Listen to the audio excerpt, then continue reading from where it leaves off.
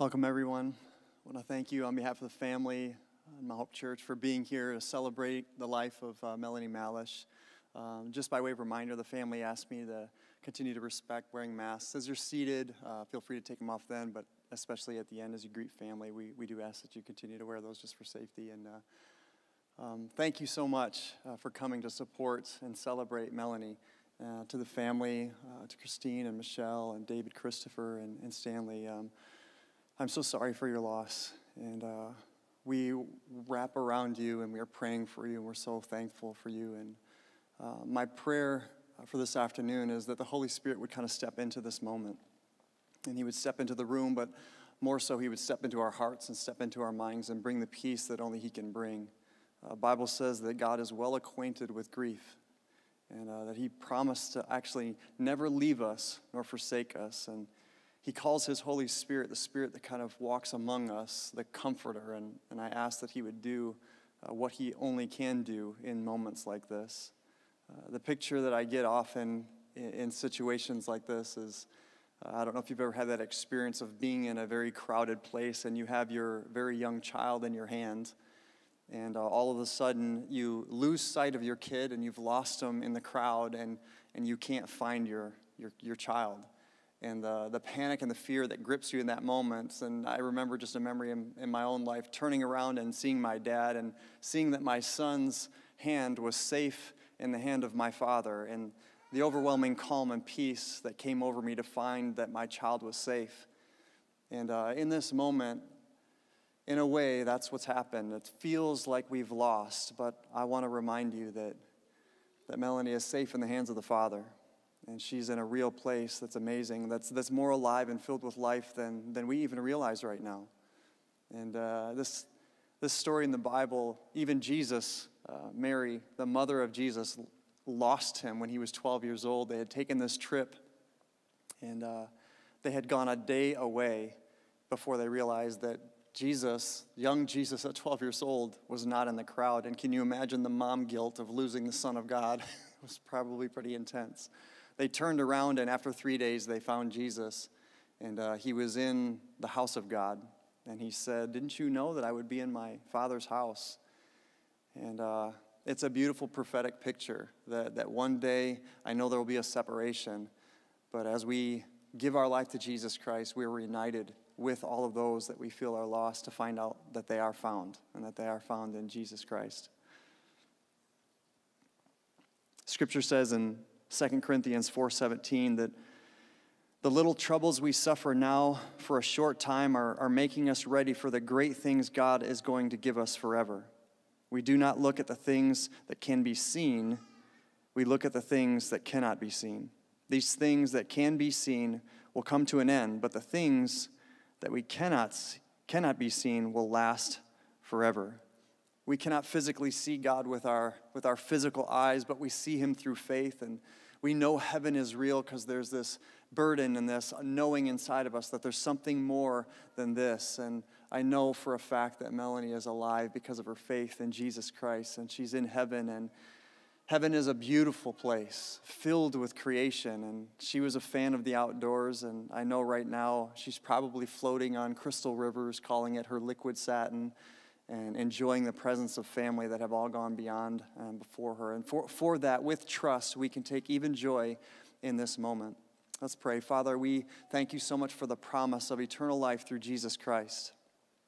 That, Father, you sent your Son to die on the cross for us, to pay the penalty of our sin for moments just like this. So that in moments just like this, hope is not lost, love is not lost, and our family members aren't lost, but they're safe in your hands. So, Holy Spirit, I ask you to come and do what only you can do.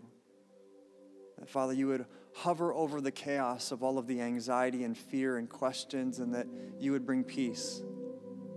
And Father, you would fill every heart, that you would fill every mind. And God, that you would walk with us through the necessary grief. Father, we bless you and we thank you. We honor you in this room. In Jesus' name, amen.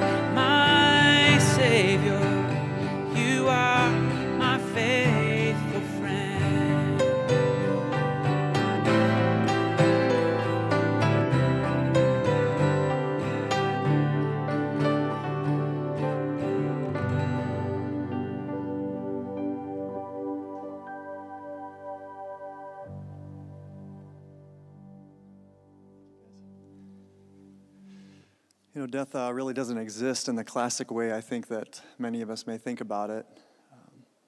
we will never really cease to exist. It's just the choice that we make with faith that determines where we exist. And I'm so thankful to hear about Melanie's life and her rich faith in Jesus Christ. That it's that faith that promises her a restoration of what God intended for every person, to be reunited with him in heaven for eternity.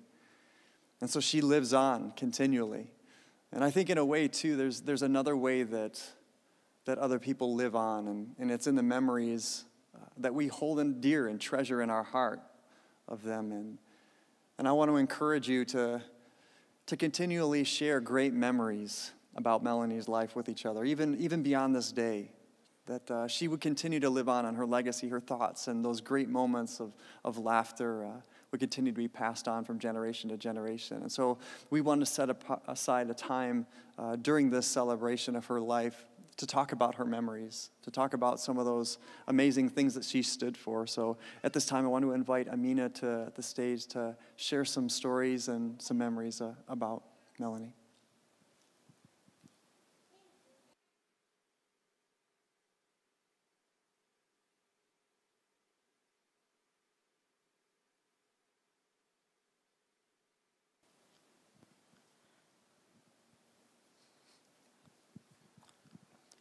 Hi, family.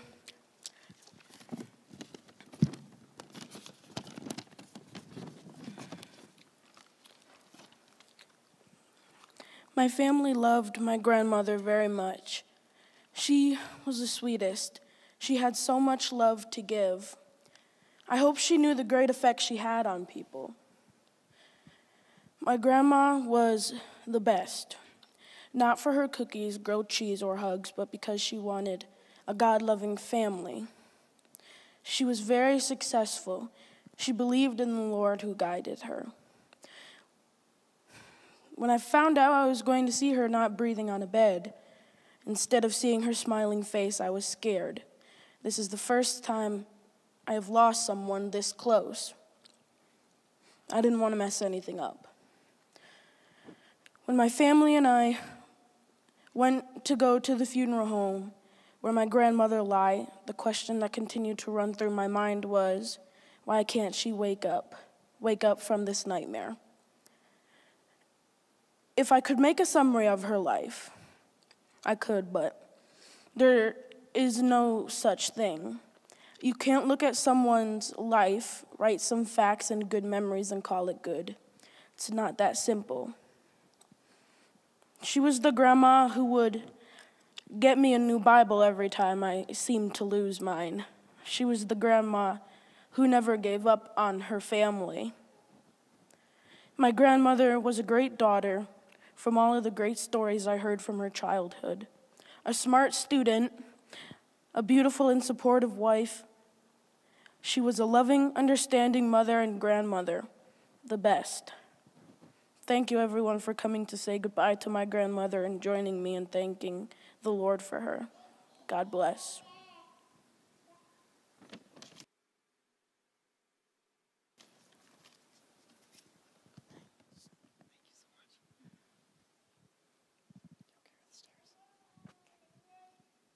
Crystal Phelps.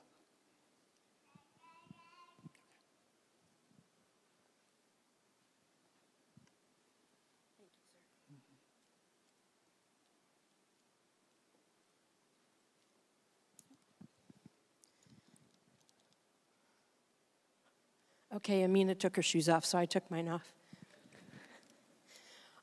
It was my highest honor to have been able to work with Melanie Malish and Stan, my friends in the Hope Store, the bedrock and the foundation of the store on Sundays.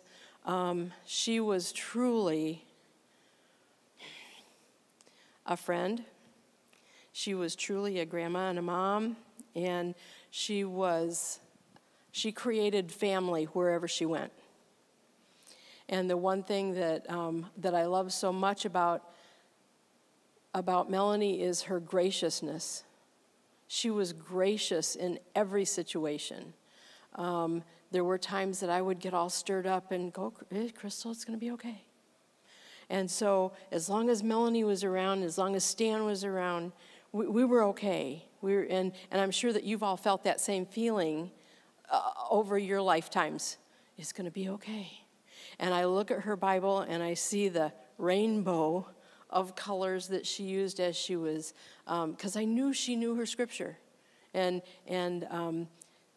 even the grandchildren know that their grandma was in the scriptures. And that's so important. And she kind of encourages them to stay in their scriptures. What a great grandma that was. And she still is. And so her graciousness was wonderful. The one thing that we shared was our love of Christopher and Banks sweaters. You know, we loved our sweaters. In fact, every once in a while we'd swap off, you know. And it's like, oh, that matches that outfit. And so we were just having so much fun together. And you guys are all the cook and all of the stuff that you guys got to enjoy with Melanie and with your mom, with your grandma, and just the family fun that she created and the graciousness that she shared with everyone. Except for the one guy, her first Sunday working in the Hope store,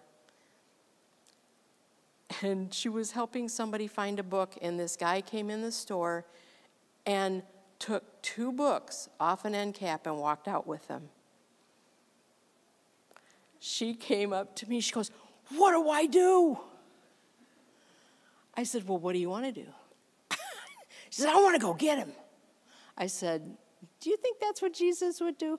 "No, but you know what? Those books were on healing, and I'm pretty sure that guy can't get that healing by stealing books about it." That was the only time I really felt her not gracious side to her. But she was just as much of a mom and a sister to me as she was to so many of you. And it was a total honor to be able to share life with Melanie. Thanks for letting me share.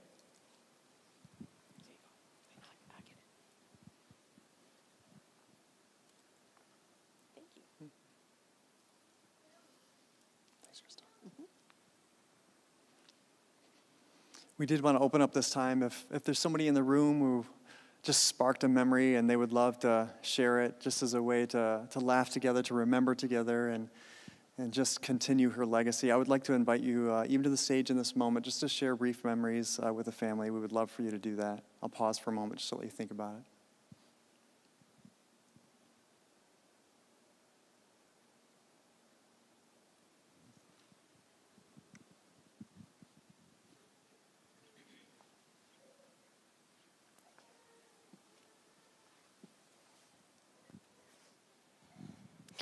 Well, as many of you know, I am one of her favorite grandchildren. But the one thing that always stood out about my grandma is her incredible faith and her incredible trust that she had in me even when I messed up. And that is why I always believed in Jesus, because if she had the same faith in me, Jesus can have the same faith in me as well. And her legacy really, to this day, proves that over and over again to me.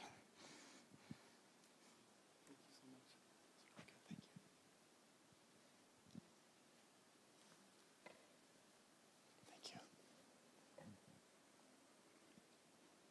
Anybody else?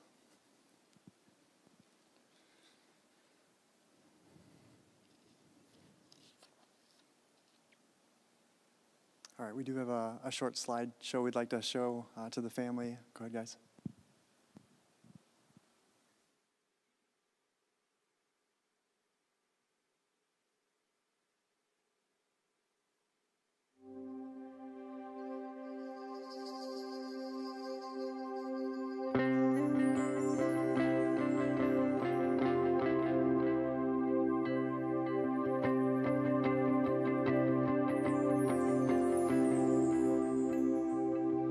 Hide me now under your wings. Cover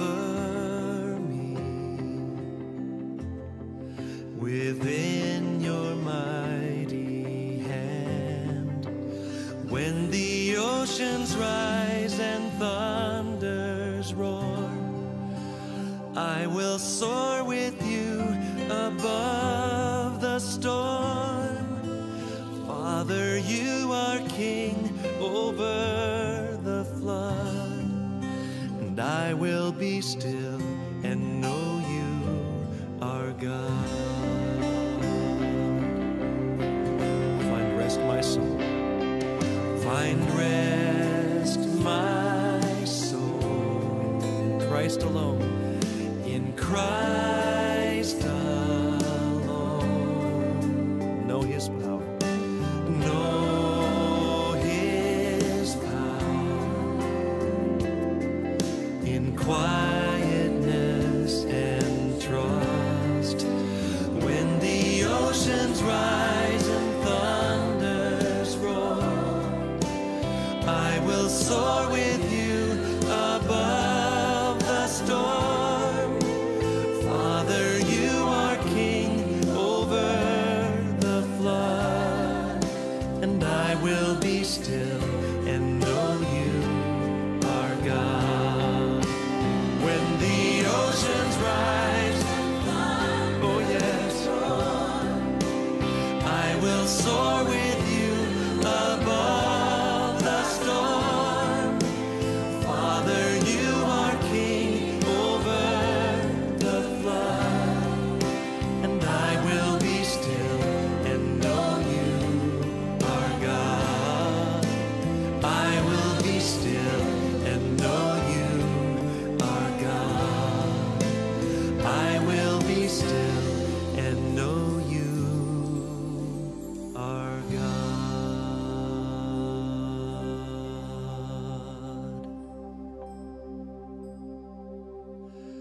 Be still and know that I am God.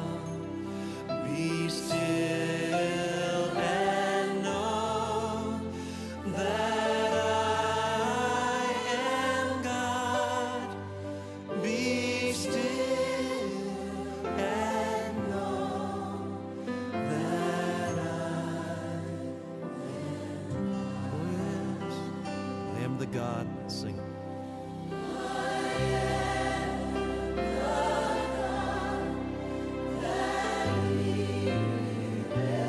Oh yes, I am the God that healeth thee. I am the God that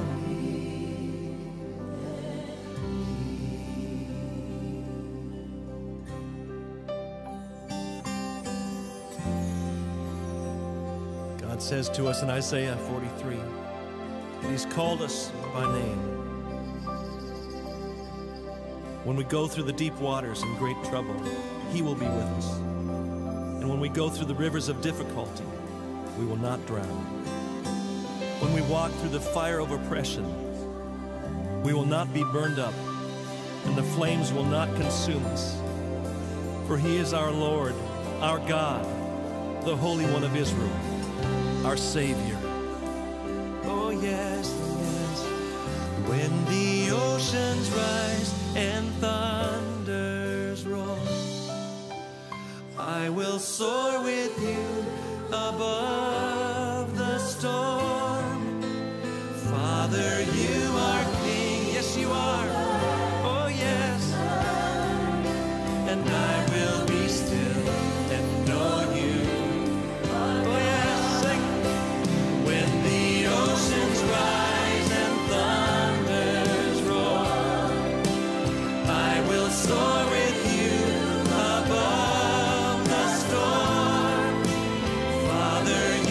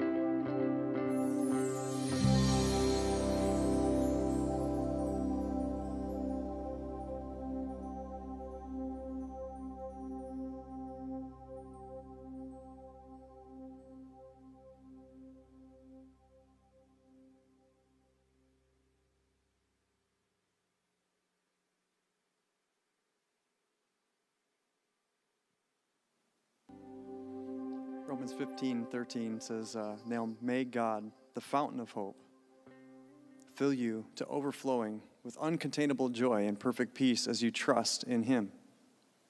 And may the power of the Holy Spirit continually surround your life with his superabundance until you radiate with hope. And speaking with the family, getting to know more and more of who Melanie was and who Melanie is, it was those words, radiate with hope, that seemed to capture her best. That she was someone of amazing hope. She had as if this unendless fountain of hope that lived in her. And it gave way to this undying optimism, this unbreakable hope. And this source that was in her, I think, is probably a large reason why she was so involved in prayer ministry.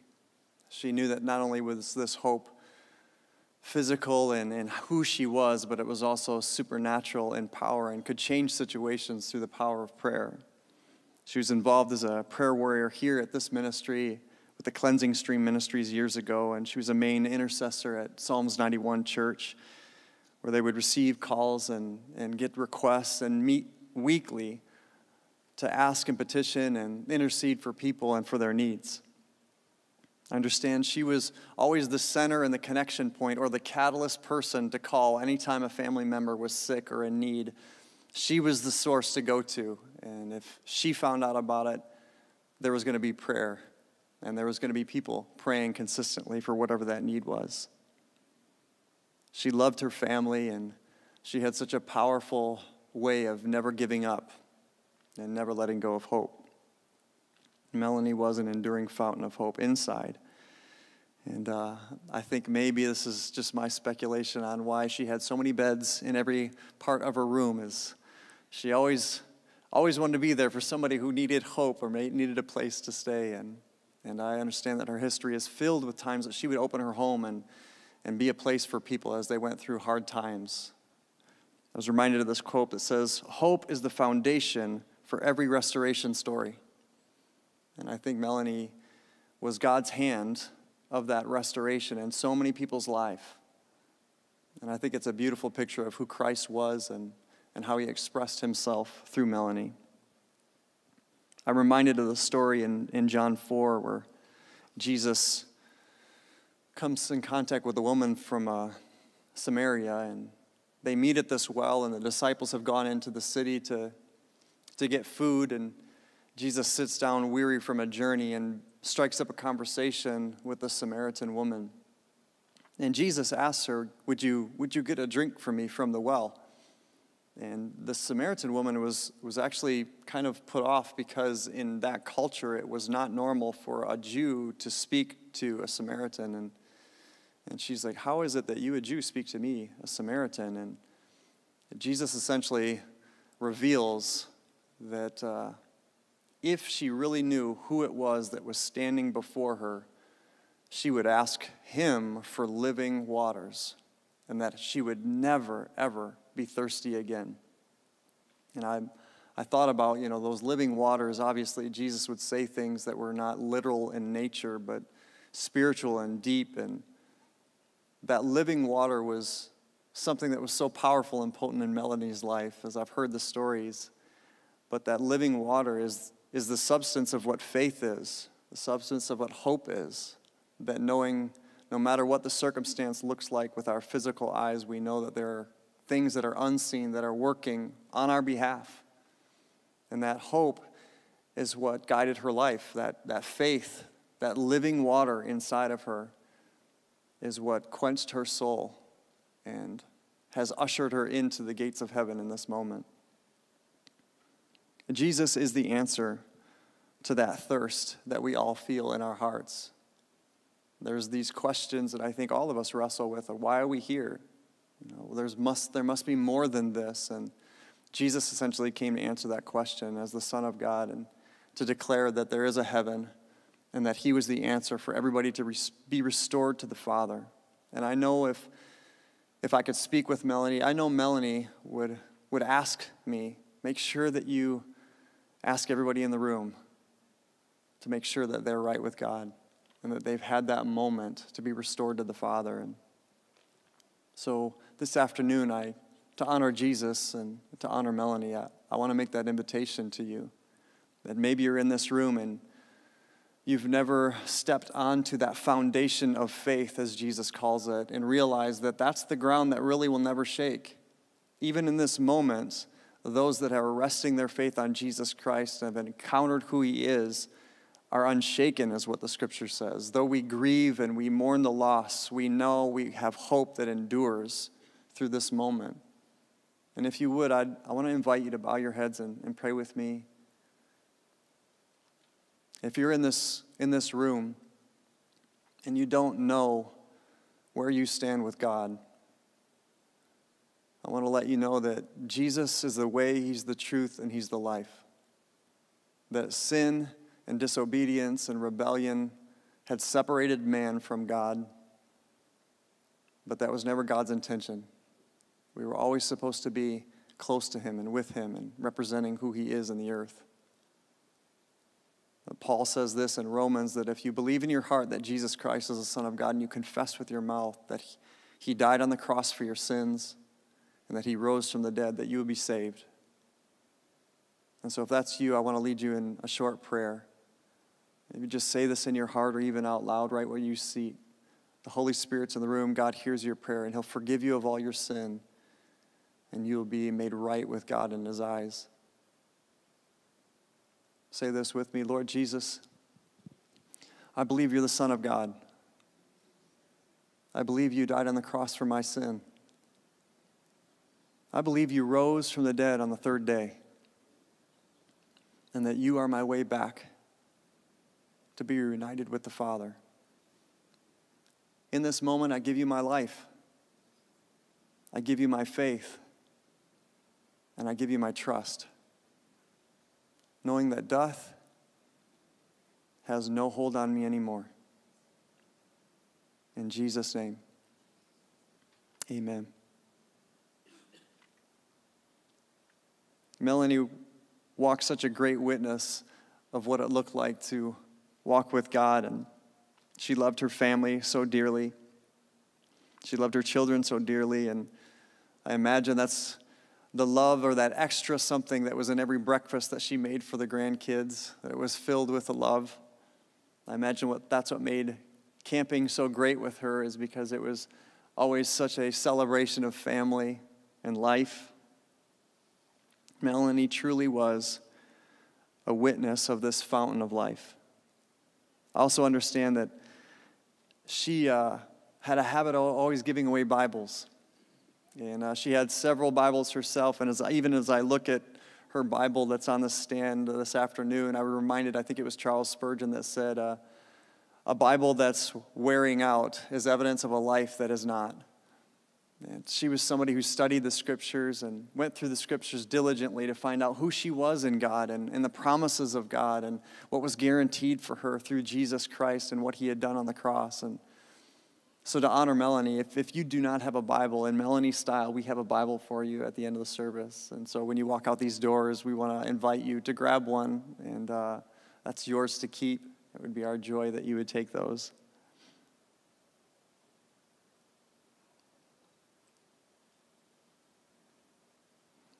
Melanie is now in a place where it's uncorrupted by sin.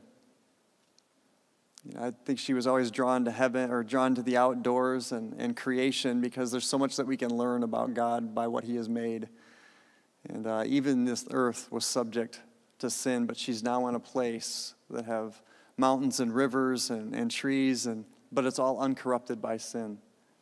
And that's where she resides. And for those of you that have prayed that prayer of faith this afternoon, that's one day the reunion that we'll have with Melanie and all those that have gone before us. As we approach this last song in our benediction, let's pray. Father, I thank you so much, again, for your promise. I thank you so much, Lord God, for the peace that only comes from you. I thank you so much for Jesus Christ and what he did on the cross. Though he had never sinned, he was willing in his love to trade his righteous life for our sinful life. And that divine trade has now given us access to eternal life in you. And God, today, like your scripture says, that you're well acquainted with grief, and as we mourn the loss, the temporary separation that all of us are experiencing, Holy Spirit, I pray that you'd just put your hand on every heart and every mind, that you would help us walk through the process of grief, that you would remind us where she is and who you are. And I thank you for the peace that comes from that. In Jesus' name.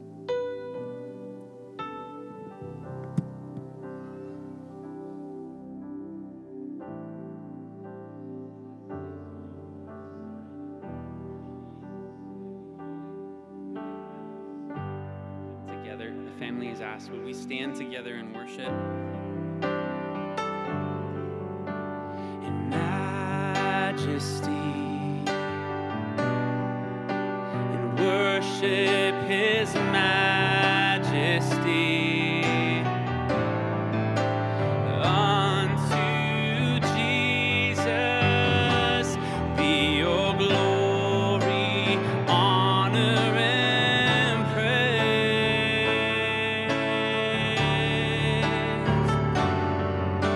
In majesty, in kingdom authority,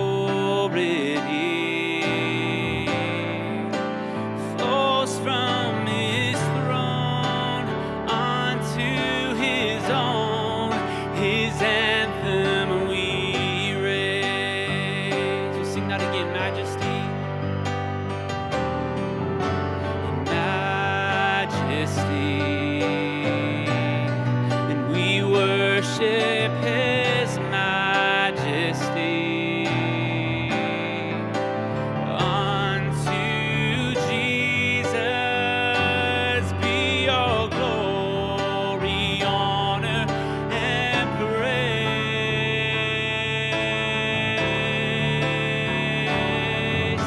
In majesty, in kingdom authority, it flows from his throne unto his own. His anthem we raise. So exalt, lift up on high the name of Jesus, and magnify and come glorify the King of all kings.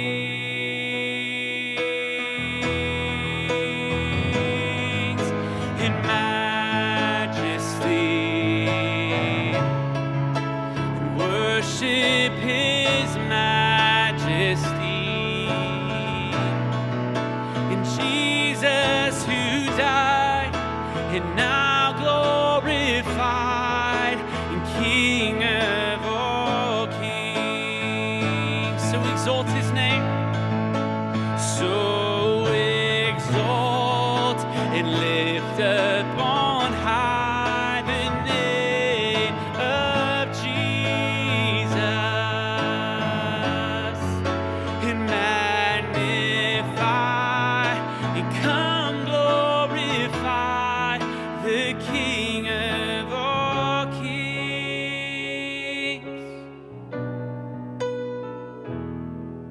In majesty, and worship worship his majesty. Jesus who died and now glorified, King of all kings. In Jesus who died and now glorified, King of all kings. King of all kings.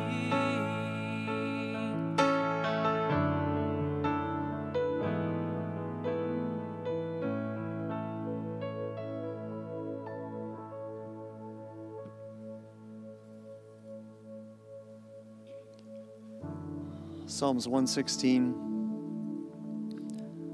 says, the Lord's loved ones are precious to him, and it grieves him when they die. But, O Lord, I am your servant. Yes, I am your servant. And you have freed me from my bonds. I will offer you a sacrifice of thanksgiving, and I will call on the name of the Lord. I will keep my promises to the Lord in the presence of his people and in the house of the Lord. Melanie is free from the bonds of this temporal life and this tent that one day we'll lay aside so that our spirit will be made new and live on forever. And she is safe in the house of God.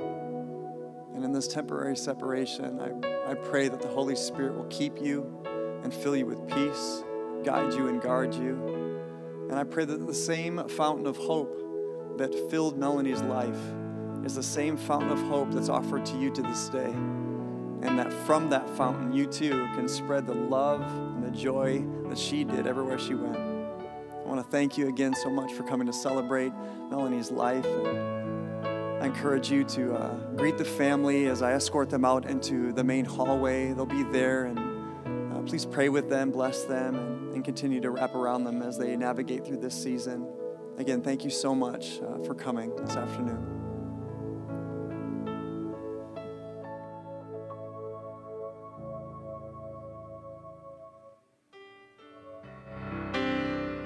After we escort the family.